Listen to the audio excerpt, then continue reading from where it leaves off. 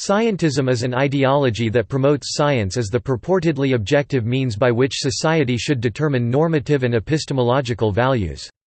The term scientism is generally used critically, pointing to the cosmetic application of science in unwarranted situations not amenable to application of the scientific method or similar scientific standards.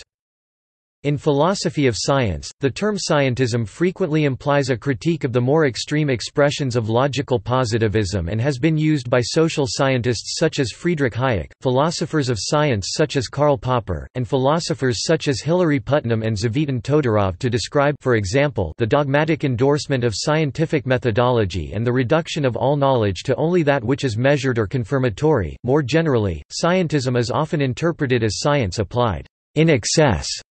The term scientism has two senses: the improper usage of science or scientific claims.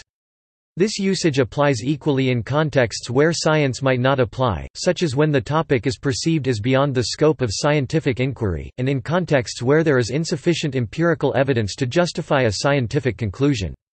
It includes an excessive deference to the claims of scientists or an uncritical eagerness to accept any result described as scientific. This can be a counterargument to appeals to scientific authority. It can also address the attempt to apply hard science methodology and claims of certainty to the social sciences, which Friedrich Hayek described in The Counter-Revolution of Science 1952 as being impossible, because that methodology involves attempting to eliminate the human factor, while social sciences, including his own field of economics, center almost purely on human action. The belief that the methods of natural science, or the categories and things recognized in natural science, form the only proper elements in any philosophical or other inquiry, are that science, and only science, describes the world as it is in itself, independent of perspective, with a concomitant elimination of the psychological and spiritual dimensions of experience. Tom Sorrell provides this definition. Scientism is a matter of putting too high a value on natural science in comparison with other branches of learning or culture. Philosophers such as Alexander Rosenberg have also adopted scientism as a name for the view that science is the only reliable source of knowledge. It is also sometimes used to describe universal applicability of the scientific method and approach, and the view that empirical science constitutes the most authoritative worldview or the most valuable part of human learning, to the complete exclusion of other viewpoints, such as historical, philosophical, economic or cultural worldviews. It has been defined as the view that the characteristic inductive methods of the natural sciences are the only source of genuine factual knowledge and, in particular, that they alone can yield true knowledge about man and society. The term scientism is also used by historians, philosophers, and cultural critics to highlight the possible dangers of lapses towards excessive reductionism in all fields of human knowledge. For social theorists in the tradition of Max Weber, such as Jürgen Habermas and Max Horkheimer, the concept of scientism relates significantly to the philosophy of positivism, but also to the cultural rationalization for modern Western civilization. British novelist Sarah Maitland has called scientism a myth as pernicious as any sort of fundamentalism. Definitions. Reviewing the references to scientism in the works of contemporary scholars, Gregory R. Peterson detects two main broad themes. It is used to criticize a totalizing view of science as if it were capable of describing all reality and knowledge, or as if it were the only true way to acquire knowledge about reality and the nature of things. It is used, often pejoratively, to denote a border-crossing violation in which the theories and methods of one scientific discipline are inappropriately applied to another scientific or non-scientific discipline and its domain. An example of this second usage is to label as scientism any attempt to claim science as the only or primary source of human values, a traditional domain of ethics, or as the source of meaning and purpose, a traditional domain of religion and related worldviews. The term scientism was popularized by the Nobel Prize winner F. A. Hayek, who defined it as the slavish imitation of the method and language of science. Karl Popper defines scientism as the aping of what is widely mistaken for the method of science. Michael Stenmark proposes the expression scientific expansionism as a synonym of scientism.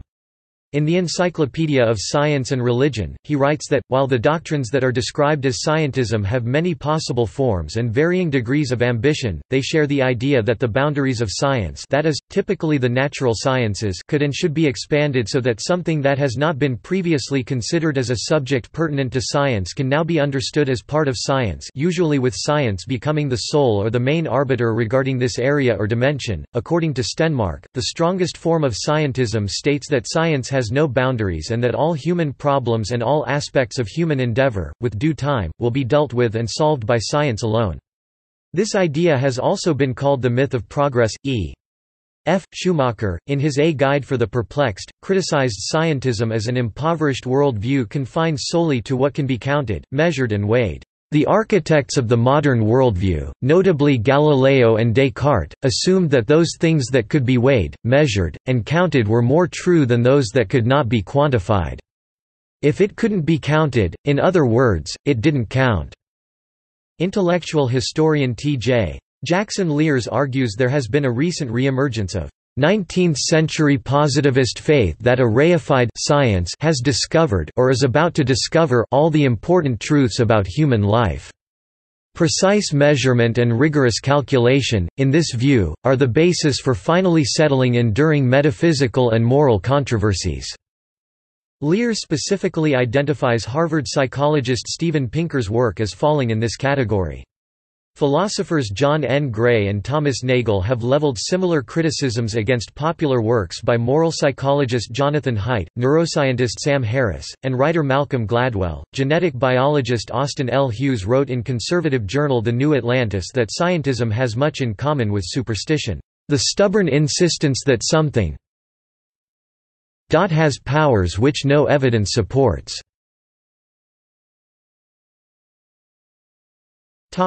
Relevance to debates about science and religion. Several scholars use the term to describe the work of vocal critics of religion as such.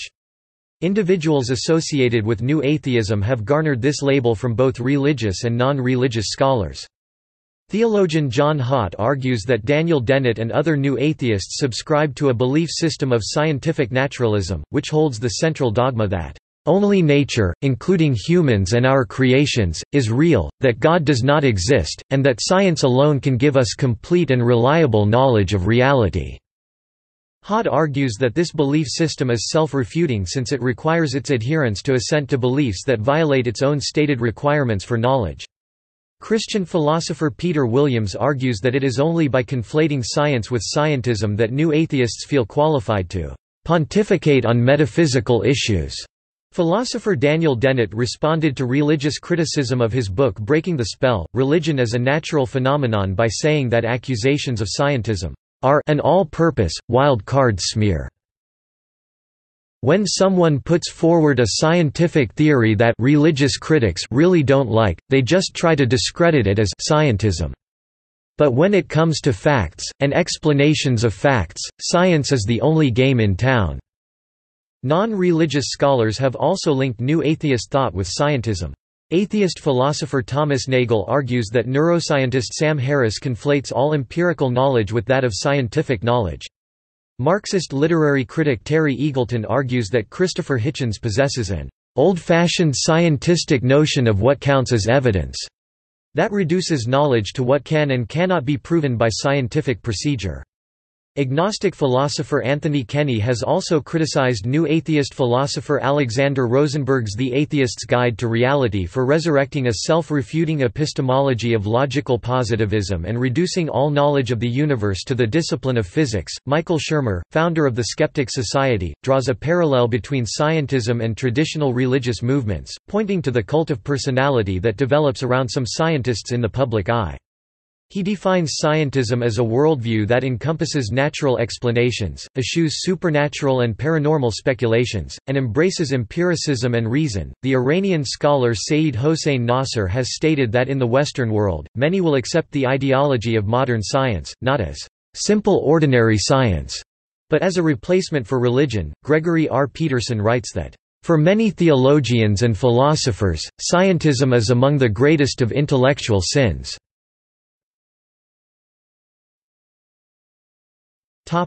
Philosophy of science. In his essay Against Method, Paul Feyerabend characterizes science as an essentially anarchic enterprise, and argues emphatically that science merits no exclusive monopoly over dealing in knowledge, and that scientists have never operated within a distinct and narrowly self-defined tradition. He depicts the process of contemporary scientific education as a mild form of indoctrination, aimed at making the history of science duller, simpler, more uniform, more objective, and more easily accessible to treatment by strict and unchanging rules. Science can stand on its own feet and does not need any help from rationalists, secular humanists, Marxists and similar religious movements, and non-scientific cultures, procedures and assumptions can also stand on their own feet and should be allowed to do so. Science must be protected from ideologies, and societies, especially democratic societies, must be protected from science. In a democracy, scientific institutions, research programs, and suggestions must therefore be subjected to public control. There must be a separation of state and science just as there is a separation between state and religious institutions, and science should be taught as one view among many and not as the one and only road to truth and reality. Rhetoric of science. Thomas M. Lessel argues that religious themes persist in what he calls scientism, the public rhetoric of science. There are two methodologies that illustrate this idea of scientism. One is the epistemological approach, the assumption that the scientific method trumps other ways of knowing, and the ontological approach, that the rational mind reflects the world and both operate in knowable ways. According to Lessel, the ontological approach is an attempt to resolve the conflict between rationalism and skepticism. Lessel also argues that without scientism, there would not be a scientific culture. Religion and philosophy. Philosopher of religion Keith Ward has said scientism is philosophically inconsistent or even self-refuting, as the truth of the statements, "No statements are true unless they can be proven scientifically or logically," or "No statements are true unless they can be shown empirically to be true," cannot themselves be proven scientifically, logically, or empirically. Rationalization and modernity. In the introduction to his collected oeuvre on the sociology of religion, Max Weber asks why the scientific, the artistic, the political, or the economic development elsewhere did not enter upon that path of rationalization which is peculiar to the Occident. According to the distinguished German social theorist, Jürgen Habermas, for Weber, the intrinsic, that is, not merely contingent, relationship between modernity and what he called Occidental rationalism was still self-evident. Weber described a process of rationalization, disenchantment and the disintegration of religious world views that resulted in modern secular societies and capitalism. Modernization was introduced as a technical term only in the 1950s. It is the mark of a theoretical approach that takes up Weber's problem but elaborates it with the tools of social scientific functionalism. The theory of modernization performs two abstractions on Weber's concept of modernity. It dissociates modernity from its modern European origins and stylizes it into a spatio-temporally neutral model for processes of social development in general. Furthermore, it breaks the internal connections between modernity and the historical context of Western rationalism, so that processes of modernization are no longer burdened with the idea of a completion of modernity, that is to say, of a goal state after which postmodern developments would have to set in. Indeed, it is precisely modernization research that has contributed to the currency of the expression postmodern, even among social scientists. Habermas is critical of pure instrumental rationality, arguing that the social life world is better suited to literary expression, the former being intersubjectively accessible experiences that can be generalized in a formal language, while the latter must generate an intersubjectivity of mutual understanding in each concrete case. The world with which literature deals is the world in which human beings are born and live and finally die, the world in which they love and hate, in which they experience triumph and humiliation, hope and despair, the world of sufferings and enjoyments, of madness and common sense, of silliness, cunning and wisdom, the world of social pressures and individual impulses, of reason against passion, of instincts and conventions, of shared language and unshareable feelings and sensations. Media references. As a form of dogma. In essence, scientism sees science as the absolute and only justifiable access to the truth.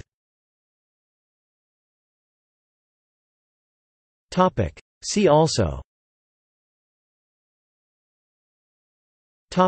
References. Bibliography.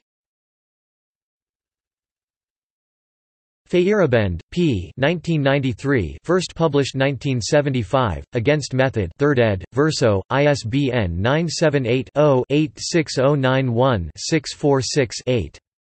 Peterson, Gregory R. 2003. Demarcation and the Scientistic Fallacy. Zeigen, Journal of Religion and Science, 38 751–61, doi, 10.1111, j.1444.2003.00536, x. The best way to understand the charge of scientism is as a kind of logical fallacy involving improper usage of science or scientific claims. Webster 1983. Scientism. New Collegiate Dictionary, 9th ed. External links. C.S. Lewis, Science and Scientism, Lewis Society. Burnett, What is Scientism? Community Dialogue, American Association for the Advancement of Science, archived from the original on 2 July 2012. Science and Scientism. Monopolizing Knowledge, World Wide Web log, the Biologos Foundation. Martin, Eric C. Science and Ideology section Science as Ideology, Scientism. Internet Encyclopedia of Philosophy.